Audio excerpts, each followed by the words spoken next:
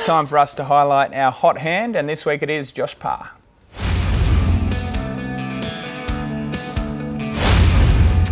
We're watching here, Benny. Josh is right aboard. Torrens, one of your old favourites, I believe. Could we say an old favourite? Yeah, just go back through the form. 8 of 14, 6 of 8, 14 of 14. The writing was on the wall. Definitely go one of your 101 into $21 and win. Well, even better than that, Joshy was able to pilot him to a win here in the listed Christmas Cup at Randwick, over 2,400. But Josh has continued his good form into the month of December with 6 wins at 28% and 2 placings at 38% with an ROI of 136%.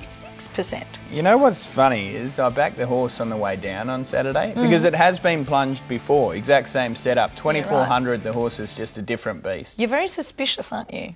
Well, if you've been 101 into 31 and won at 2,400 before, and then you've done absolutely nothing 3 starts prior and you're 101 into 21. It's just very Ben way of you to be smell suspicious. A rat.